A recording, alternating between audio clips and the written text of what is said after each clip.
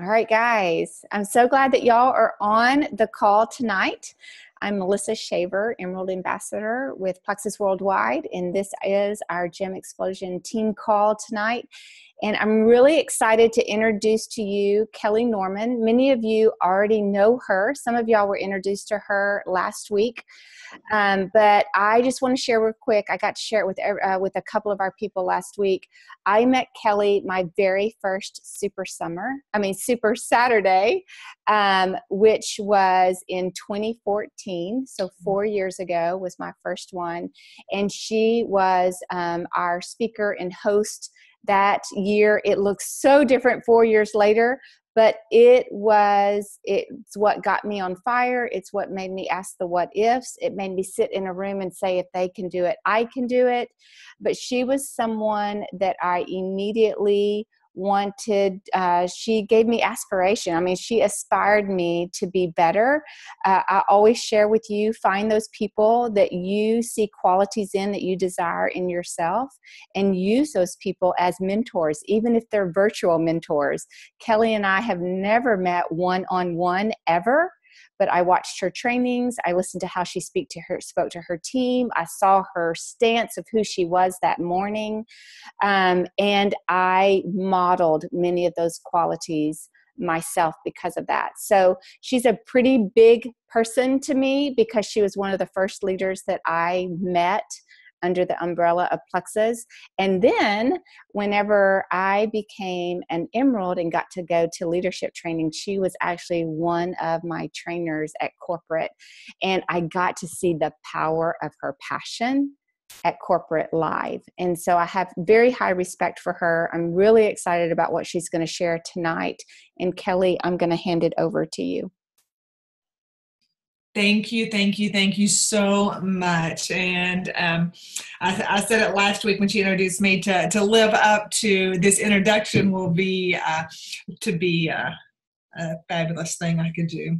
All right, I'm going to jump on here and I'm going to talk to you for about 28 minutes. I have to get off at 8:30, so you will be done at 8:30. What I want to talk to you tonight is something that's dear on my heart, and you'll understand why when we get in the middle of this. But you can label this your purpose, vision, and goals for 2018. So I'm going to throw a statement out here for you. We create what we want in our lives. We create what we want in our lives. You know, I focus in on that word create because when I look at that statement and when I receive that statement, I think about how I was created to create. You see, I believe that the creator of creators created us. And it says in Genesis that God created us in his image.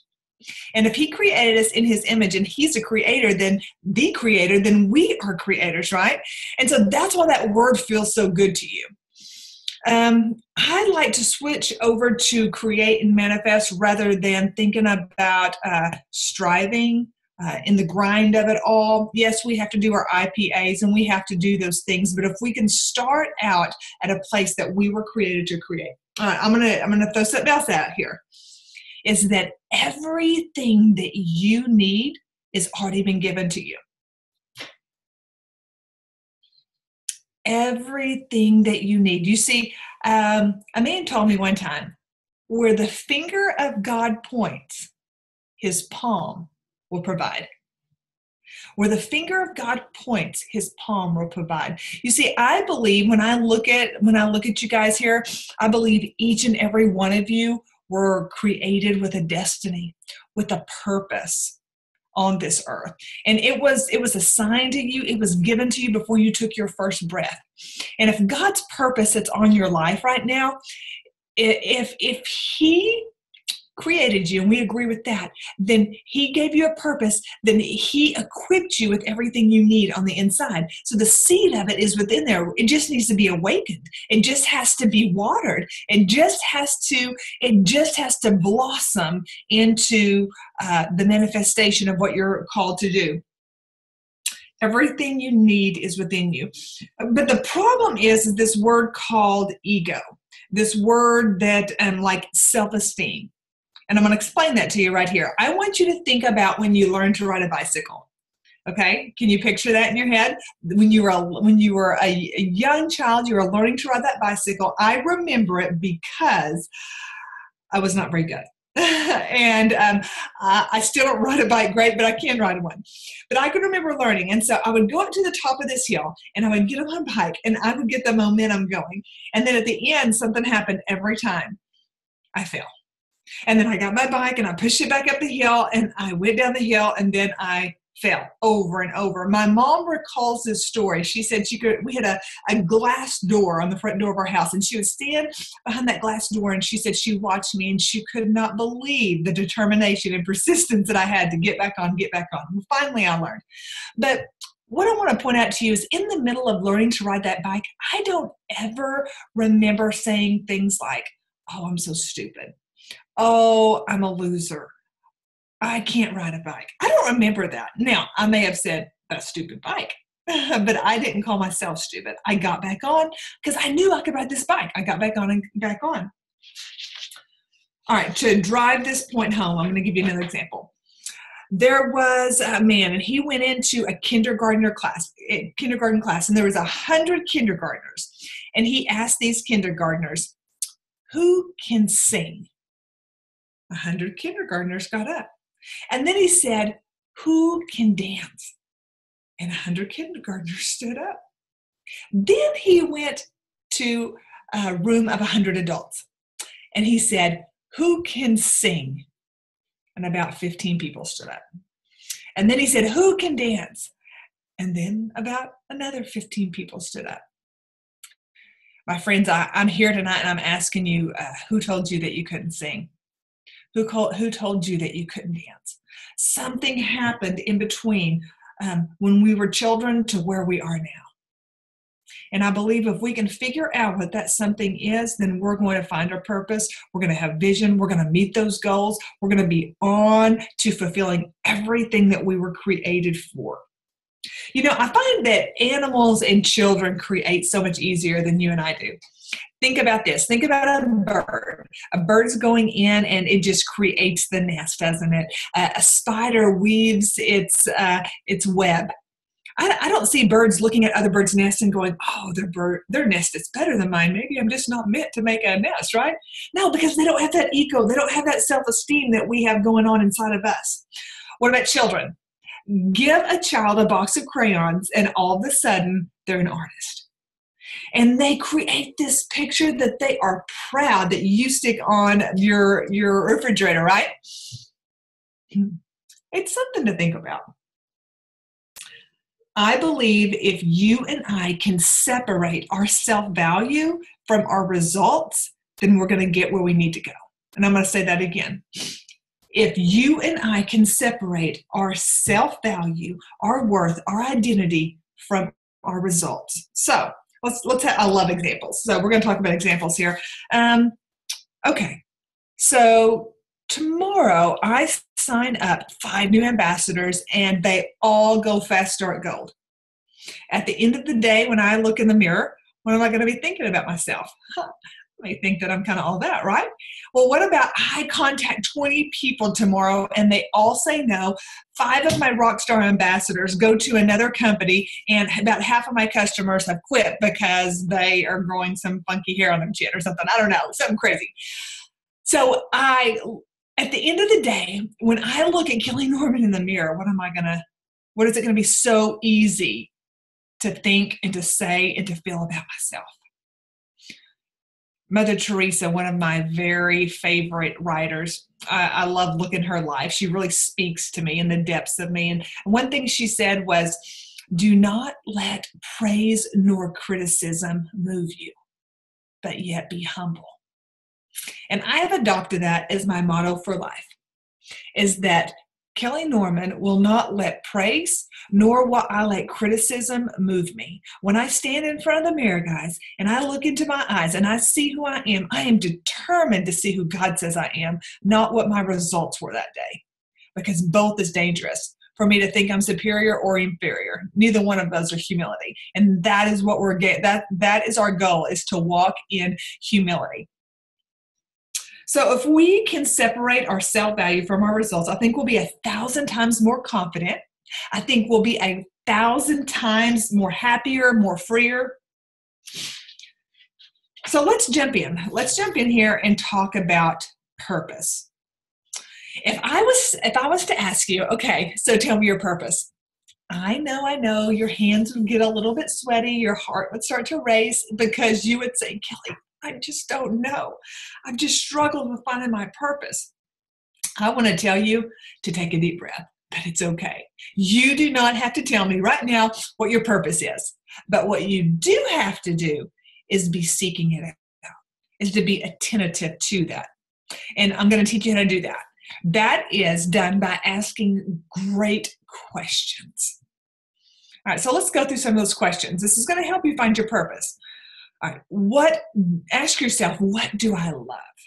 If you and I were going to go to dinner, this would be awesome. So we got to go to dinner. It's just the two of us. Oh, man, I would love that. And I sat across the table from you, and our conversation would be totally what you would want to talk about. What would your topic be? What would you want to talk about? What is it when you talk about it, you just light a fire within inside of you, that you're passionate, you get excited? What is it that you do that you feel like fills your cup? It's like, when I do that, I am full. What is it that you're really good at? Okay, so if I was to call you on the phone and I was to say, listen, I need you to do such and such right now. I mean, there's not a lot of time for you to prepare or to spend some time thinking about how you're going to do it. I just need you to do it. What could you say? Kelly, don't worry, I got this. And you just know, bam, it would be so easy for you to do. John Maxwell calls this your God-given gift. He says when you operate out of your God-given gift, it's like you just have to dust it off a little bit, and then you can roll with it. Now, a man-made gift is not that easy. So I ask you, what's your God-given gifts? You know, I know that if you called me and you said, Kelly, I need you to speak to my team in the next 30 minutes, and there's not a lot of time for you to prepare, I just need you to encourage them. It's just, right now, I need you to do that. I would like, okay, calm down, I got this. And I would know that within 30 minutes, I could prepare a 30-minute talk to your team that is going to be transformational. I just know that I can do that, and I can do it really quickly because it's a God-given gift. Now, if you came to me and you said, Kelly, I need you to sing to my team. I mean, I'm out on that. It's not going to happen. Or if you came to me and you said, Kelly, I need you to bake me an apple pie. I'm going, wait a second. We're going to have to watch some YouTube videos over this deal. So there's certain things that, like if you wanted me to draw, I mean, I can only draw stick and that's about it. So I can't do those things. But what I can do is I can speak, and I can motivate, and I can empower people. Leads me to, I know my purpose. My purpose, and I'll give you an example. My purpose is to help people find their purpose. My purpose is, and I don't like the word motivation, I would rather use transformation. I know that I am a transformational speaker. I know that I can help switch your thinking where it needs to be. So that just fills my cup. That I love to talk about those things. I love to do those things. I know that's my God-given purpose to do that. So I ask you, what great questions can you ask yourself? What do people compliment you on? What are your strengths? What are your talents? And so spend some time answering these questions. So that's purpose. Now let's go to the next one. We're going to talk about vision. And if I was going to suggest that you spend more time on one of these, from purpose, vision, or goals, I would say vision. Most of your time needs to be spent on vision. And in reality, it is the least amount of time that we spend is on vision. So vision, it's what's going to fulfill your purpose. Vision is what puts feet to the purpose. It puts hands on the purpose. Vision drives. It's so, so important. The scripture even says, without vision, my people perish. So if you're wanting life, then you're going to have some vision. Vision brings clarity. Vision fuels the ship. Now, one thing I want to say about vision is it is not a one-time thing. You don't come and you don't spend time just on vision one day, get up and it's like, okay, I got this. Vision is a habit. And so I want to share with you my habit of vision is this is my calendar for the month, and it's in a planner. And so when every morning, there's a time I have allotted out, it's about an hour, is I sit and I spend my time in prayer and in worship and I study the Bible, and I'm listening to the voice of God for my life. I always have a pen and a piece of paper because I have found out that when I'm having vision for what my purpose is, what it looks like, letting God help me, show me what it looks like, is that I need to write things down, because when I get up and I have to deal with life, that emotion's going to leave me. That's really, really important, guys. When we hear the voice of God, when we hear what it looks like, what we're supposed to be doing, it doesn't mean that we're going to be on top of the mountain and have that high forever. Okay, so I write them down. I saw somebody talking about bullet journaling, and I thought, I bet that's what I do, because I bullet journal. I just, it's a few words, and that's what speaks to me. That's my personality. Some of you are very linguistic out here. Some of you your cup is full when you write. So I say, go for it. Write. All right. So we talked about purpose, and I shared my purpose with you. Now, for me to visualize, so I'm going to give you an example, kind of what that looked like over the past couple of years. As I was sitting there, as I knew my purpose, and as I'm visualizing, what does this look like, God? I want to fulfill my purpose. What does it look like? And so I started seeing things like speaking to groups of people. Okay, so I knew that I needed to get out there. I knew my talent was speaking, that my purpose was to help equip you. So I needed to be speaking to groups of people. I saw things like a mentorship program. I saw writing a book. I saw things like this thing where I am right now. And so that was going to put feet to my purpose. Moving on. All right, so we have purpose, we have vision. What does it look like? How can we see that? We're going to talk about goals. Now, this is very important because I know lots and lots of people that found out their purpose, that saw the vision, but that never set goals, and their dream died with them. We have to set goals. We have to, I knew that I was going to have to get my John Maxwell certification, because you see, for you to listen to me, maybe you heard I was John Maxwell certified, and so maybe that made you tune your ear in. I knew it would open doors of opportunities. I knew I would be able to have workshops if I could get his name attached to me, and plus he had things that I needed. So I got my John Maxwell certification, and I set goals to an hour a day that I would work on my certification. And then I'm writing a book, remember? So I had to set a goal on how much time I was going to write my book. And then I had to set goals with my Plexus business. One thing I want to throw to you is, if you have a hard time meeting goals, set short goals, very small goals, so that you hit them and it will give you a confidence to continue on. So if you're having a hard time meeting your goals, you need to set smaller goals and focus on that. So that was a really quick rundown of your purpose, of vision, and goals. Now, I want to warn you, is that as you're going through this process, that there's a voice that you and I have. And I like to call this voice the voice of reason.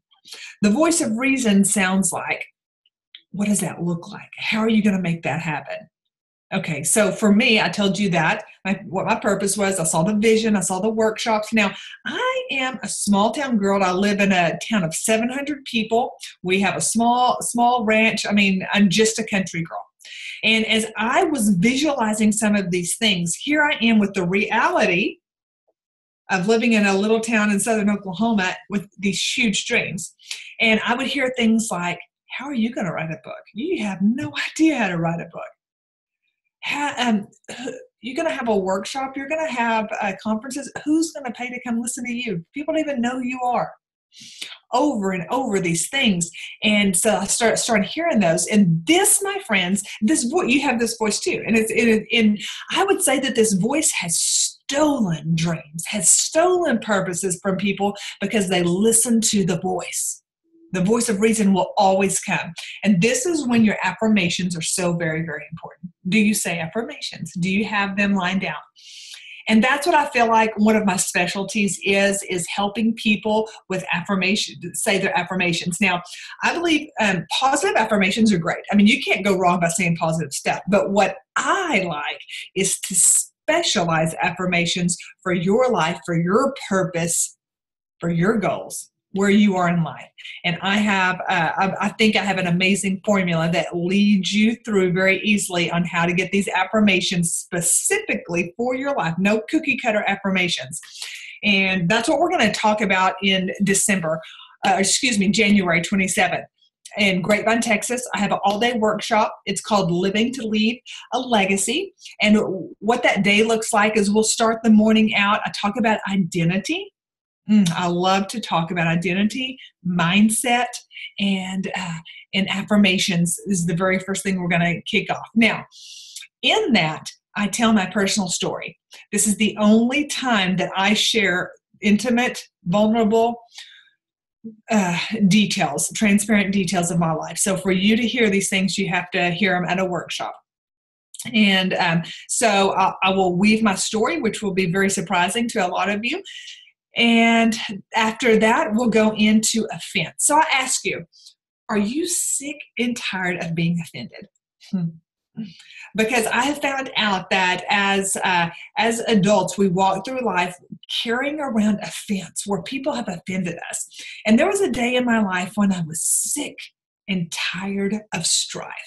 I was sick and tired of all the junk that goes along with that. And I realized that being offended was one of the biggest reasons that I was having problems in life, not being able to reach my goals, always having drama, always having strife. So I spent a lot of time on this subject, and I'm going to teach you how to let go of offense. And are you ready? I'm going to teach you how never to be offended again. Never. Do you think you can never be offended? Well, I do. And I think that I can equip you and show you how to do that. Now, one thing I want to tell you is that anytime you're underneath my training is that my goal, I work really, really hard to make things easy to understand because I'm very simple. And I know I like to learn very simple. So you'll never hear things like, I never try to talk over anybody's head. It is things that you can stick in your tool belt. I believe that we all have imaginary tool belts. I believe some of your parents did a fine job of equipping you, and some of them didn't. And so I'm going to help out a little bit and give you some tools to stick inside of that tool belt and be able to utilize that. Then we're going to go into talking about boundaries. I'm going to teach you how to have boundaries with people, with money, with food, and I'm going to teach you why it's important to have boundaries. Then we're going to break for lunch, and you heard me talk about that book, right? Well, the printer has it today, and I will have 400 books in hand and Grapevine on January 27th. So you guys will break for lunch, and I'm going to, that'll be a chance you can pick up my book. I'll sign it for you. And after that, we're going to go into the afternoon. And the afternoon session is from 1 to 3, and I'm going to teach on John Maxwell's book, How to Put Your Dream to the Test. It's a marvelous book that he has written. It has 10 questions that goes along with it. What I like about this book is that I have realized that many of us have pursued life carrying a dream that was not our dream, that somebody else put their dream on us. And so I'm going to help you identify some ownership to, is this your dream or did somebody else put this dream on you? I'm going to help you bring clarity to it. I'm going to help you set a pathway, a strategy out to walk out your dream, walk out that purpose. I'm going to teach you how to have tenacity and passion in the DIP. Now, DIP is an acronym for distance in between your purpose. John Maxwell comes up with this, and see how that spells DIP. And when we're moving to our purpose, now many of us would like to think our purpose does this, right? Oh, here we go. It's a joyous ride to our purpose. But no, but actually going to your purpose does this, and you're down here.